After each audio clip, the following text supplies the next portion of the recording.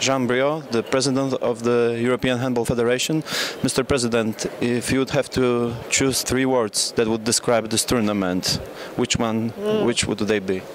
I think that I would start with friendship, performance, and success.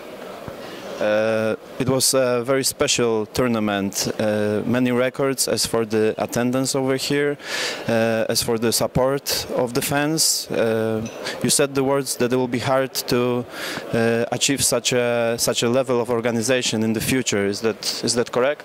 Yes, it will be extremely difficult for the next organizers to be on the same level. At the same time, you know what a challenge is like, because they know that Poland did extremely well. They will try and be better, and this kind of emulation is exactly what we want to have. Thank you very much. Thank you.